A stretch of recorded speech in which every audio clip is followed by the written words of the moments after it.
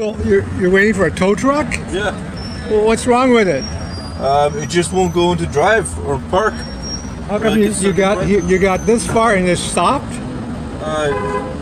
Made 2 stops and then it stopped, but I had an issue yesterday. Yesterday also? Yeah. You had to tow this yesterday? No. I just had an issue. It fixed itself, and then right now I'm having this issue now. But okay, normally when your car stops, you're not parked conveniently. How come you're parked conveniently at this spot? Well, I just went to get a booster juice. Okay, and then it wouldn't work anymore? Yeah. Wow. Yeah. What problem did you have yesterday? Same issues that I'm having right now. And then you just waited and then it worked again? Yeah, I did like a reset. But now, this time I tried to do the reset, it didn't work. Well, how was the reset done? You press the 2 buttons. Yeah, and you hold them. I've already tried it, didn't work this time, so now it's getting towed. How many times did you try? Once. Well, you tried another time. They told me it's fine. Who, you phoned them or what? Yeah, Rivian. I talked to Rivian. Where's the Rivian shop here? In Richmond. Okay. Where in Richmond? I don't know exactly. Where'd you get this one? I bought it off a dealership. Where? A dealership. I bought it off a dealership in Langley. Oh, a dealership? Yeah. Okay. Like an actual Rivian dealership? No. It was a Porsche dealership. A Ford? Porsche. Okay. So, well, that's no good. How long have you had it? I've had it for 8 months. And how many times have you had problems like this? Just one other issue. What was that one about? Tailgate wouldn't lock back up. Wouldn't lock? Yeah, wouldn't go back up. Or wouldn't unlock? No, it was locked down. Right, wouldn't unlock. Would not unlock. No, it was unlocked, but it wouldn't lock. Oh, okay. Wow. So. Yeah. But your door's open here, right? No, I know. I can close it. You just go like this. And that's closed. Okay. So that has nothing to do with the start restart. No. Okay. So would you say it's a good vehicle? When it works, it's great. Not right now. Yeah. What's the best thing you like about this? Is it a chick magnet?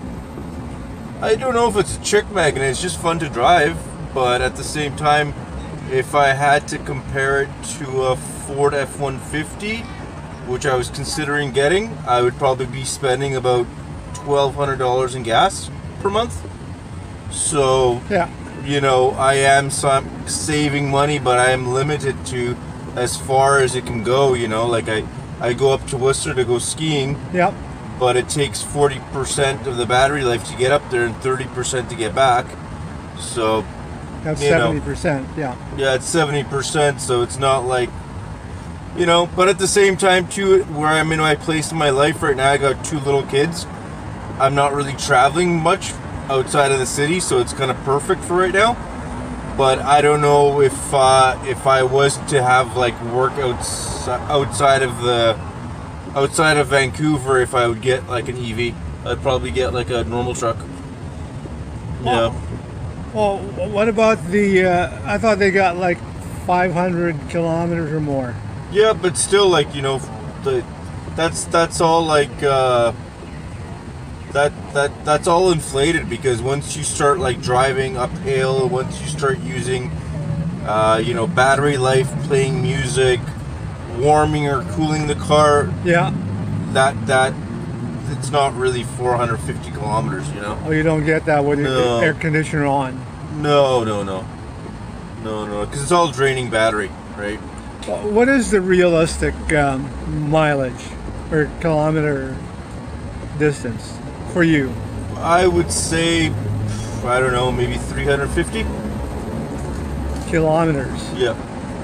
But you don't really want to drain this down the bottom. Exactly. Like if you want to limit it to no more than say 30% state of charge on the low side, what's the realistic range? At that point, if you don't want to do that, I would say 300 kilometers. 300 kilometers. Yeah. Okay. But that's not enough for your driving. Well, it's good for day to day. If you're going, Yeah. you know, if you're driving around the city and coming back and charging it up, it's great. But if you actually have to go like on a road trip, or if you Yeah. want to go off-roading, Yeah. it's good luck. Good luck trying to. You'd almost have to charge it at like the Wherever you are. yeah, right before you're about to go off-roading, you know, and then come back. But you're not gonna go off-roading for like, you know, 5 days. So can you charge this in a Tesla charger? We're getting the adapter. I already got signed up. I'm getting the adapter in the next month. Yeah. Okay. And Yeah. how long would it take you to charge once you get one of those fast chargers? I haven't done it yet, so I can't tell you. Right now, what you have one at home? Well, the one that I have at home is like not the fastest one. It's level 2. Right. So to do a full charge takes me about 9 hours. Oh, 9 hours. Yeah, 9 hours. Whereas with like the Yeah. Tesla super fast one, Yeah. what I'm hearing, it should take around an hour to do. Yeah. Okay. Yep. Okay. Thank you. Thank you, brother. Yep. Okay.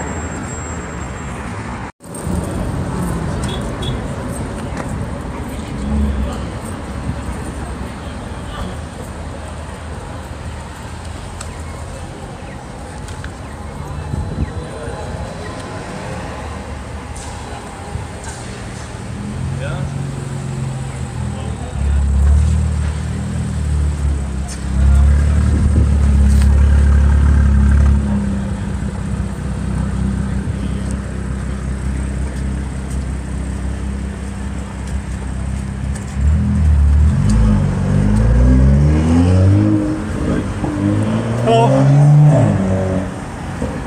Can I take a picture of the inside? Sure, I guess so. Go for it. Wow, that's a large screen, eh? Yeah, not bad, right? Good for me. Like someone blind like me can use that. Yeah. Are you looking to get a new car? No, I'm actually never heard of e-bike Bob. Oh yeah. Maybe. Okay, so I investigate right now. I investigate people who are selling EVs